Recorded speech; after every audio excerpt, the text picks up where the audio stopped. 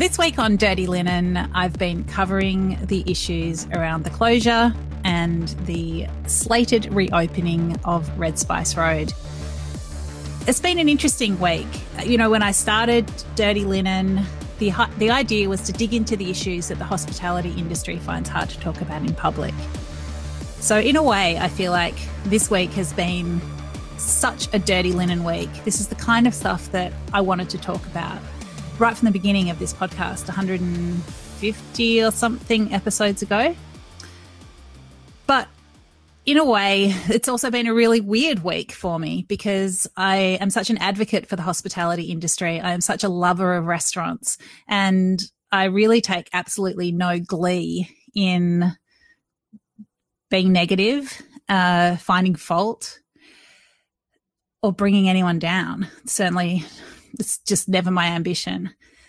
But I think the thing that struck me about this story, and I've been in touch with the people involved, the employees, the ex-employees now. I've been in touch with them since May. And in fact, I spoke to some of them the previous December 2019, when I reviewed Red Spice Road, gave it a positive write-up when it had just moved to its new premises. So I've been following this, and I've been a little bit on the emotional journey with the people that I've spoken to this week. And I just think I think their feelings of upset and betrayal are understandable. But, you know, I always think the best of people, and I really don't like to think that anyone's a bad guy. Anyway, during the course of the week, some things have happened. The owners of Red Spice Road, so that's Andrew Cameron and his partner Vanessa, started reaching out to employees in a way that they hadn't since the restaurant closed and the company that employed everybody went into liquidation. I think, you know, that's good. They started reaching out, saying how valuable their employees were, and they followed up those personal emails with an open letter, which is on their website. And there's a few things in there that I just don't want to let go by, so I'm going to read out the letter and annotate it as I go. So here we go. It's an open letter from our owners, Vanessa and Andrew. Dear reader, you may have read a recent story on Red Spice Road reopening and ex-staff not being contacted or compensated. Unfortunately, the writer was a bit early off the mark and hadn't called us to fact-check her information. We are sure she and the people she spoke to had the best of intentions, but we really wish they had reached out to us first. I'm just going to interject myself, and I'm just looking at some call records to Andrew Cameron. So I spoke to Andrew on the 18th of January at 4:24 p.m. for 9 minutes and 52 seconds. I tried to call him on the 27th of Jan, didn't get through. I called him again on the 28th of Jan at 10:32, and we spoke for 15 minutes and 8 seconds. That was a pretty hefty chat. And I spoke to him again in the weeks before the story was published just to double check on the opening status of the restaurant. That was on the 11th of Feb at 5:08, and we spoke for 2 minutes and 59 seconds. For that one, I was sitting in my car outside a nail salon where my daughter was getting some nails done. So yeah, I really do. I remember all these conversations, but I even remember where I was sitting for that one. So I did reach out to them. The letter continues. Over the last 6 months, we've been trying to find a way to come back and reopen the restaurant so we can begin to recover and repay suppliers and staff who have missed out due to the devastating effect of COVID on our and other businesses. We are not there yet, but it remains our intention to try and reopen, pay suppliers, give people who want to come back their jobs back, and provide compensation to those people who the government did not support due to their visa status. I think that's interesting because this is me interjecting.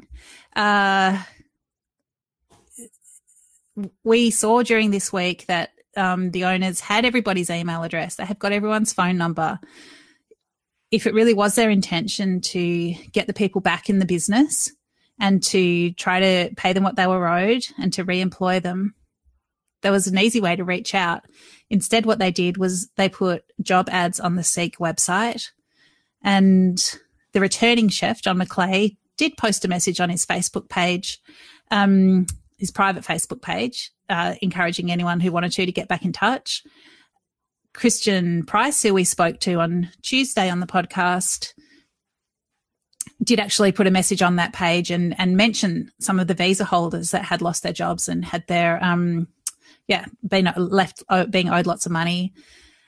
And there was no attempt to reach out to those people at that point. The letter continues. Hospitality is all about the people. It always has been, it always will be, and we want to look after the people who made Red Spice Road and Burma Lane the great places to dine that they were. Unfortunately, COVID hit us hard at a time when we had very little cash reserves. When COVID began to bite, we had just moved out of the old Red Spice Road building. It was being knocked down to a new venue, and we were bearing all the associated costs that go with a grand-scale build and relocation. On a personal front, we had mortgaged everything, and there was nothing left. Honestly, I believe that. It was a massive build. There was a really evident, enormous investment that went with it, and I'm sure it was really expensive. For a large part of early 2020, Andrew Cameron, Red Spice Road owner and founder, was very sick. He had stage 4 metastasized cancer, so he was in hospital or at home resting and not in a position to do a lot in the business.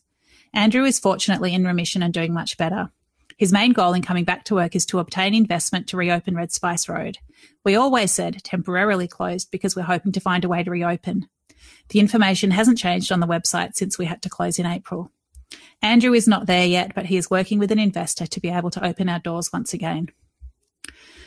I sincerely and honestly wish Andrew the very best with his health. He did tell me about the cancer when we spoke, and he said he was doing much better. And I honestly hope he's okay and recovers to full strength and health. We don't know why the reporter or some previous staff members thought we had already opened and new staff hired. So I'm interjecting. I didn't say in my article that the restaurant had opened. I also don't think I said anything about staff being actually hired. I mentioned that there were ads on the Seek website. Andrew actually did tell me that he'd hired two staff for the kitchen, and that because there'd been a fire that had damaged the air conditioning, he was now having to find work for these people to do in a restaurant that wasn't imminently reopening, but that he was certainly hoping to open in the next few weeks. I wonder who those people are. John McClay, the creator of the famous pork belly and founding exec chef, is helping Andrew Cameron to try and restart Red Spice Road. He posted on Facebook asking who wants to come back and was excited about helping to get the restaurant going again. That's true. Ads were also posted on Seek. We would love staff to come back, and we will continue to try to open. At this point, there is no deal or restructure in place, and without an investor, we do not have funds to open. No one is employed, and there is not a new company. We are still a way off that. I'm interjecting. That may all be true, but it's not what I was told. Back to the letter. We hope to get there for all the right reasons, not because we're profiting from COVID or the terrible things that have happened, but because we love the restaurant and the people who are involved. We want to be in a position to be able to help those affected and bring back our beloved Red Spice Road. I really hope, honestly, that they can do that. It's a real shame that some misinformation is being shared as fact. As an unfortunate result of the article, we may no longer be able to attain the necessary investment to reopen, repay suppliers and staff. That would be a real tragedy and something we sincerely do not want to see happen. We are truly sorry we ran out of money, but we did. COVID has been brutal to us all. Without customers, we simply ran out of cash. We do not want to walk away from people who have been damaged by COVID. We are all in this together, and we are trying to find a way forward. We hope to have news on being able to open soon. That's really up to Melbourne diners now and the hospitality industry as a whole. Best regards, Vanessa and Andrew. I do feel a little bit slighted that it's as a result of the article that they may no longer be able to attain investment and reopen and repay everybody. As the letter says, that would be a real tragedy. And I really honestly hope that they can reopen, that they can pay everybody back, and that Red Spice Road can be embraced again by the dining public that definitely loved it. And the staff loved it too. I think that everyone that I've spoken to during the week that used to work at Red Spice Road was less, the closure was a real blow for them, especially for the people on visas, because they were owed lots of money, but also because it put their position in Australia in peril. But they sort of could understand it. Like, we all know there's been a pandemic and it's been super tough. And, you know, businesses may or may not have been able to continue, and some businesses had to close, and everyone can understand that. But I think what they've been really upset about is that they weren't contacted during that whole second half of last year, and that the first that they heard about the restaurant reopening was a post on the previous chef's Facebook page that it was happening, and then they found job ads on Seek. So as Laura said on Monday on the podcast, it was just she just wanted a bit of decency, and she felt that she hadn't received that.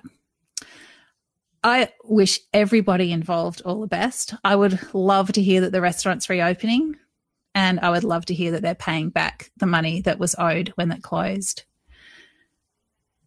It's been a big week on Dirty Linen. It's been a big week in Melbourne hospitality. And, yeah, wish everybody a great Friday. This is Dirty Linen, and I'm Dani Valent. We air the issues that the hospitality industry finds hard to talk about. We spend a week thrashing around each issue, hearing from different people with unique perspectives. We want to hear from you as well. If you have something that needs to be said about a topic, get in touch so we can include your perspective. Contact us at dirtylinenat deepintheweeds.com.au or hit us up on Insta at Dirty Linen Podcast. We can't wait to hear from you. This is a Deep in the Weeds production.